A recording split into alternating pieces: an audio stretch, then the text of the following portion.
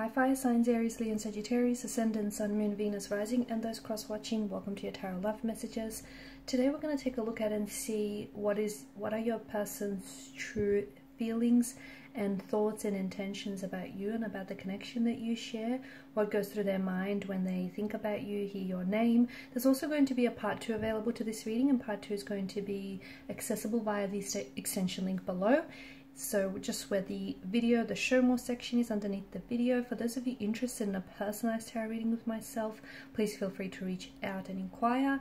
I will also be listing my email address just in that section there. Okay guys, otherwise let's go ahead, let's take a look and let's see what are your person's true thoughts, feelings and intentions. I want you to take a moment, focus on your person, your romantic energy here. Try and keep a vision or a visual of them in your mind's eye, and let's see what the cards reveal to us. So we want to know their true thoughts, true feelings.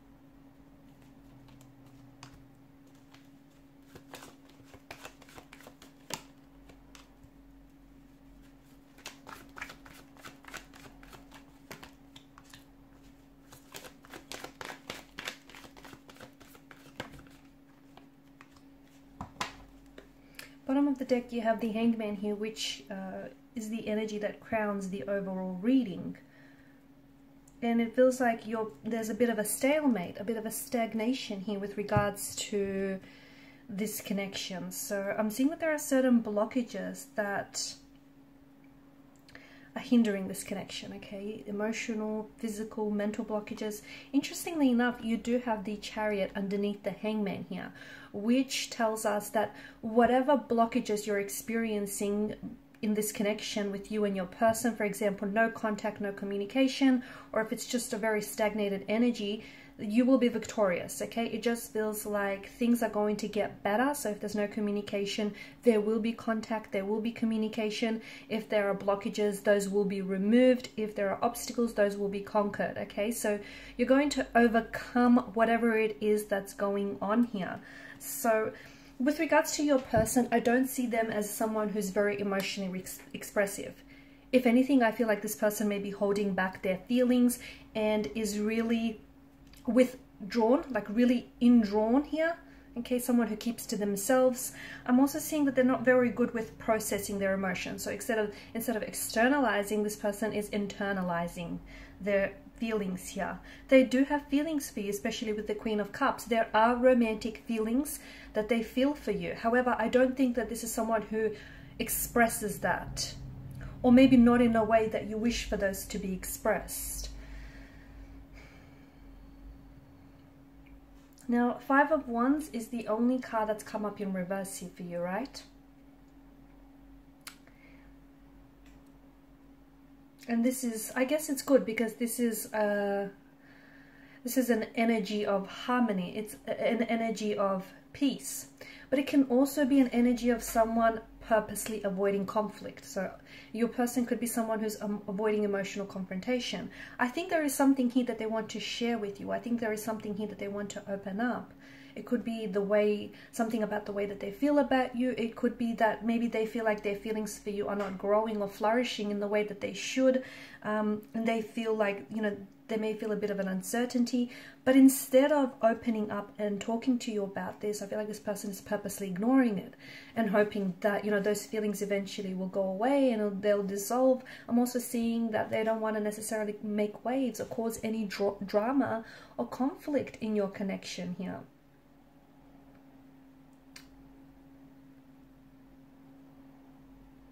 Your person could also be trying to get away with something, okay? Especially with the Five of Wands and the Two of Swords. So maybe, I think that they, you know, it feels like they're not working, okay? It feels like they may have done something or said something that they're not proud of, but I don't think it's something that you know about as well. And I think this is someone who is I feel like they're trying to get away with it. Okay, they're not working through whatever that they've done or said here, but I think they're trying to pretend like it didn't happen, because they want to, it's their way of keeping the peace. It's their way of trying to avoid something here.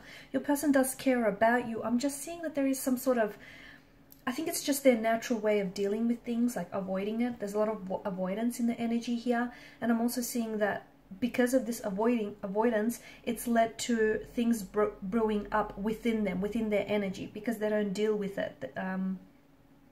If this is someone who's not contacting or not initiating any communication, it makes sense, because I feel like there's something here that they want to tell you, but it just feels like they don't know how to, and this is why they've sort of withdrawn or retreated or resorted to silent treatment, because it feels like they're trying to give themselves some time and some space to figure out how to say this, or to figure out, how to tell you what's really how to open up and tell you what's really on their mind, because it feels like it's a difficult conversation, and it feels like it has something to do with their feelings or lack of feelings. It has something to do with maybe another person involved. It has something to do with them feeling maybe like the connection is a little bit one-sided. Maybe their needs are not being met. I also feel like this person may not be entirely honest with you here. There could also be some misunderstandings that the two of you have shared recently, but this person is not wanting to clear it up. So they're just thinking that it's going to disappear, okay? That, whatever's happened here, whatever misunderstandings have occurred, that's just going to disappear. And it's not. Your person is someone who bottles up resentment and who bottles up emotions and who avoid conflicts.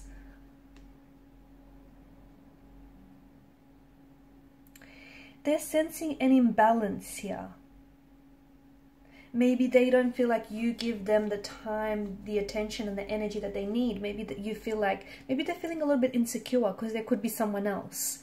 Not that you're romantically involved with someone else, but they feel like maybe there's someone else that, has your attention here. What do they want from out of this connection? I think they want to be wanted, they want to be needed, they want to be loved by you. And I'm not saying that, you're at fault here, but I don't know that they're getting it. And I think a lot of it has to do with the fact that they have emotional blockages. A lot of it has to do with the fact that, they're not allowing themselves to really explore the depths of this connection, not really allowing themselves, that sense of vulnerability to open themselves up to you and, talk about their emotions. I think that even though they want love, and even if they get love, I don't think they'll know what to do with it, because this person is so, it just feels like they're so unfamiliar here. I'm seeing they're not taking any action right now with the Hangman and the Two of Swords. There's this stagnated energy, okay? No contact, no communication, but not a lot of action.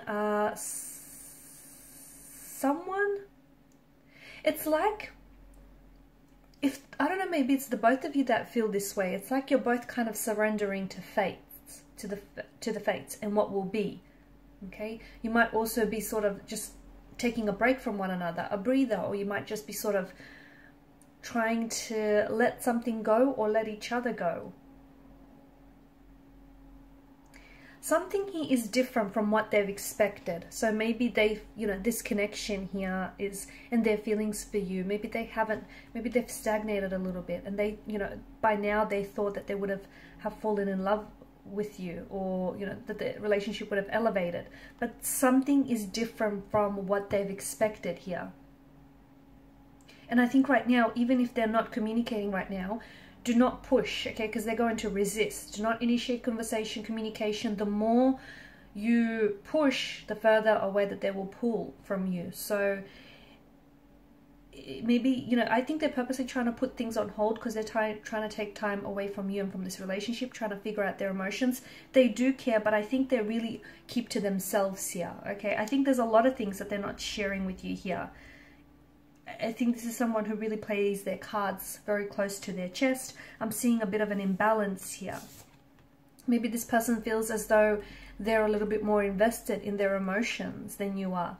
Maybe this person feels that they're always the one who is initiating conversation, communication, always the one who's doing the work, and you're just sort of, going with the flow. Something feels a little bit one-sided or a little bit imbalanced And I think this is troubling your person. I'm also seeing that they're being weighed down by an energy here, but I don't think that they're, it could have something, it might not have anything to do with you. It could have something to do with their career or something that's going on with their personal life. And maybe even, you know, them pulling away from you, them withdrawing might not have anything or not a whole lot to do with this relationship. But because they're not opening up, okay, and they're not telling you what's really going on, it's hard for you not to personalize this, right? All right, so in part 2 of the reading, we're just going to see, you know, exactly what will transpire. So will there be future contact? Will there be future communication? I believe so, but we'll see if we can get a time frame, when and how, or, you know, what communication might they come in with. Some of these blockages, what exactly is blocking this person, apart from them being able not to come forward and, you know, express themselves emotionally? What else is, what is the root of this? And why do they feel that things are a little bit imbalanced? Why is it that they feel this way, or is it ultimately just their perspective, the way that they see things? And, you know, there are romantic feelings involved, but are they strong enough? Are they strong enough here?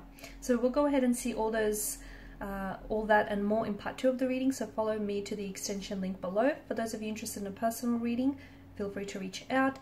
Thank you guys so much for your time and your energy. Please show your support by liking, sharing, and subscribing to this channel. Bye for now.